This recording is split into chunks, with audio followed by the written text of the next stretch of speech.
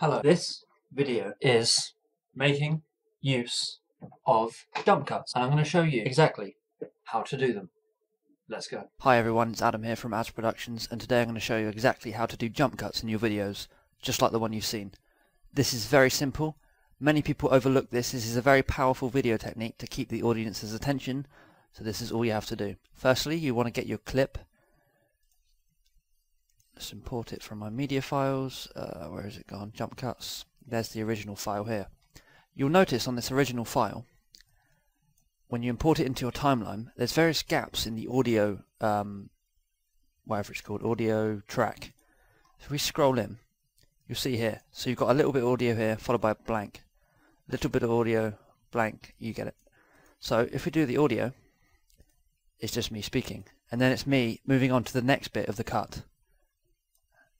There we go, and there's another bit. So all you have to do on Sony Vegas 10, click just after the audio, and then press S, or cut, or I think split or cut or whatever. So press S on your keyboard, and then just before the next one, press S again. Now you want to delete this whole thing, because all this middle bit is just repositioning. See? So you just delete that, and then you drag it over, and lock it in. Next bit of audio, let's make sure it's the right one.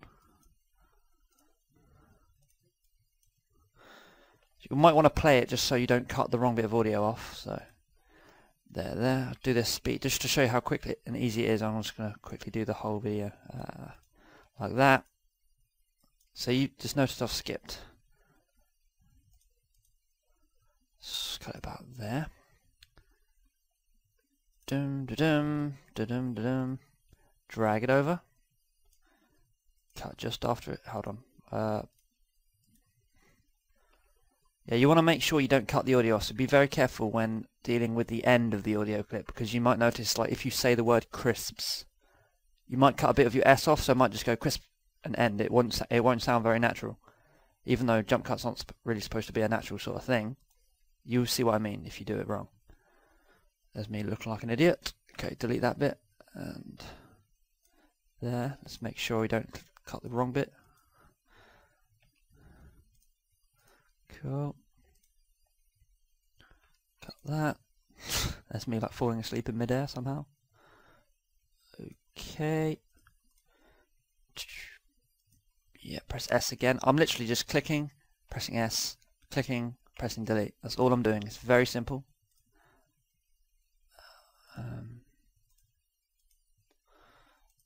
Cut it about there, delete that clip. Hopefully there's not much more left because I'm getting kind of bored now. But boom, press S.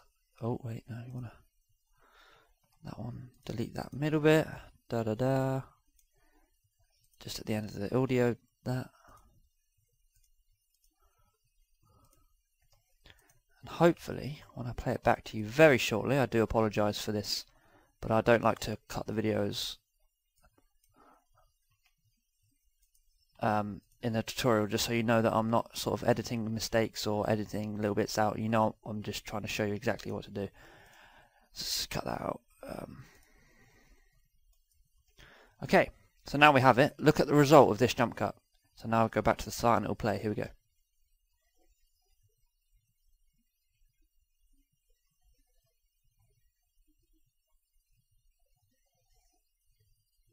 And now all you have to do is obviously render that video and upload it to your YouTube account.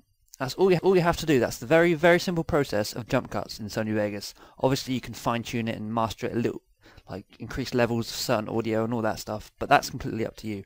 This is just the basics of how to do jump cuts. I hope you enjoyed this video. Please leave any comments you'd like below. If you would like to see any tutorial about Sony Vegas, let me know what you want to see in the comments below, and I'll take that into account and go from there. This video was actually a suggestion, so thanks very much, and I'll see you guys in the next video. Goodbye.